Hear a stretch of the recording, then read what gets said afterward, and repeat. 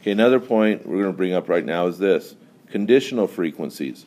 Once I have changed these numbers to relative frequencies, what used to be called joint frequencies is now called conditional frequencies. So these up in here are now make up our conditional frequency. So conditional frequency is when they're percented.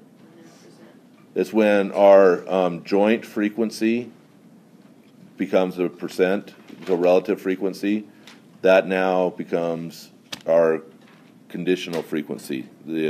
What used to be joint is now conditional once we turn it into relative frequencies.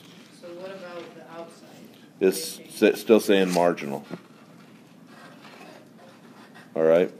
So that should be